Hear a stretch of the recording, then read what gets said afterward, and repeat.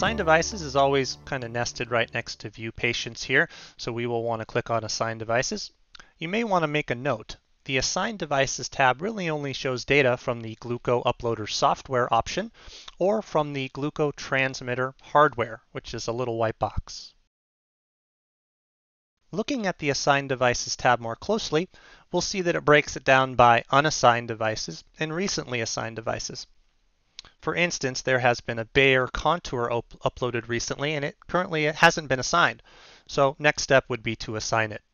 If there is an unassigned device, you have the option to assign to a patient. Sometimes the system may already know who that patient might be from a past assignment.